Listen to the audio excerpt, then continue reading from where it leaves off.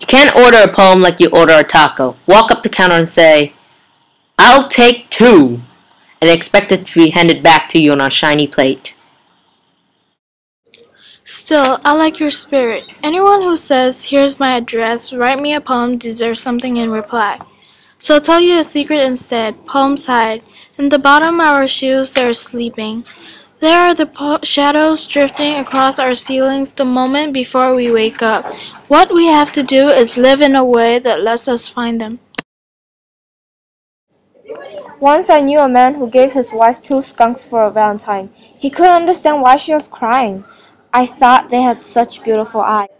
And he was serious. He was a serious man who lived in a serious way. Nothing was ugly just because the word said so.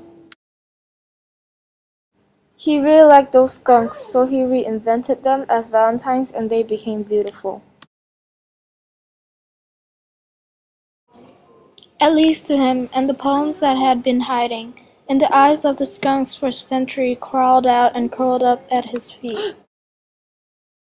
Maybe if we reinvent anything life gives us, then we might find poems. Check your garage, the odd sock in your drawer, the person you almost like but not quite, and let me know. The first reason why this poem should move on to the next round is because its lesson.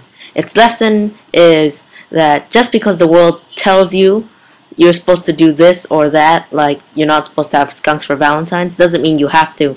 That's why this poem's also in free verse. This poem should advance to the next round because on the first line it says you can't order a poem like you order a taco, and by that it means that poem is very valuable and priceless.